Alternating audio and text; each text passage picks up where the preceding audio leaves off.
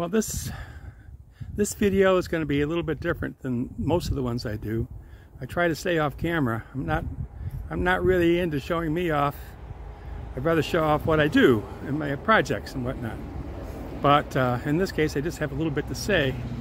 What happened is during Hurricane Ian, my property was under about 16 inches of water. My solar controller and power inverter both got wet and were ruined. So I had to replace those. I'm still waiting on a charge controller.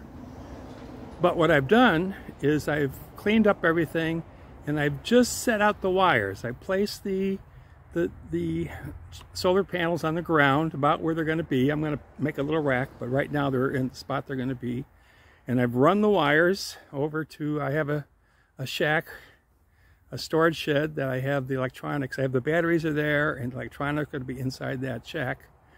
And then from there I run a line over to my to the main cabin. So what I'm going to do right now is just really fast show you the solar panels, the wires to the charge controller, the charge controller to the batteries to the inverter to the house, just to get an idea what a solar system is like. Some people are they just have no idea. You know, they know they need it, but they don't know exactly what it is. And so anyway, I'm a very frugal person. I try to do everything as inexpensively as I possibly can. Not always the cheapest. Sometimes you have to pay more money in order to get something of quality, but a lot of times the cheapest will work just fine. So anyway, I'll show you what I have set up, and you can either laugh at me or I'm either going to be a genius or an idiot, and you can decide which one.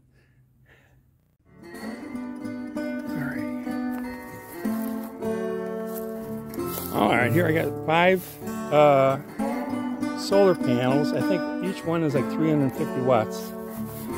And they're all interconnected with each other. They're in parallel. So all the positives together, all the negatives are together. And they all come up and gang in something like this.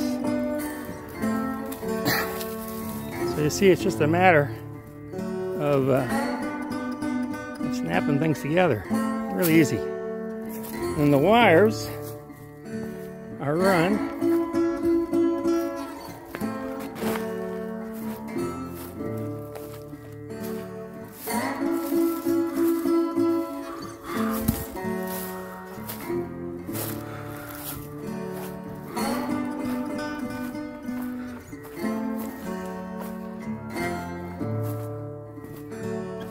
actually they come around the back.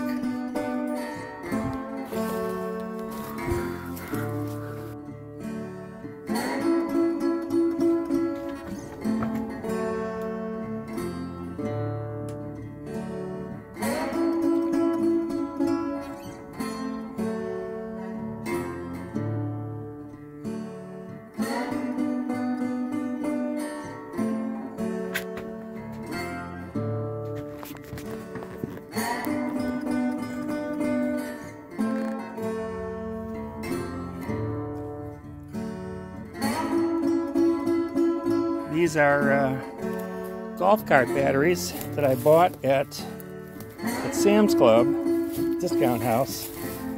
And down here in Florida, where we have a lot of golf carts, they're just under $100 each. They're like $96 when I bought them. They're like $99.99 now. And I had these set up. These 8 batteries are set up to produce 24 volts. So then the 24 volts go through the wall and the extra heavy cable, and I'll show you that on the inside.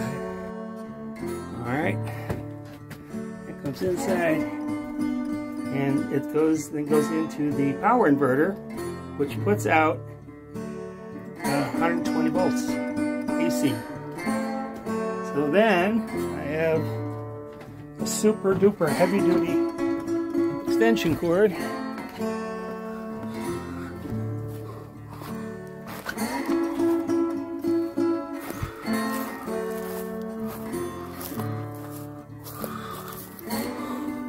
which I have plugged into a power strip inside the house. Alright, so this power strip, I've wired the cabin for both 120 volts and also 12 volt DC. This is for the 12 volt DCs. That's another system. I can show you that probably in another different video. But this is the 120 volt system. And all the wires that are in the wall end up in this terminal in this plug and plug it into the... This is a special power strip. It's not just a surge protector. It actually is a circuit breaker. So this is a 15 amp circuit breaker for the house.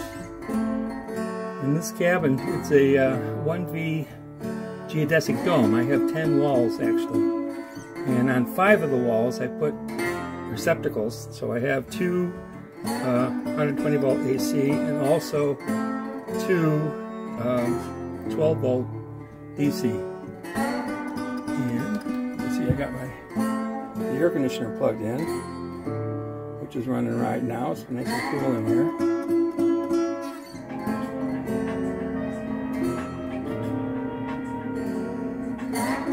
Alright, so it's running the AC and the big screen TV.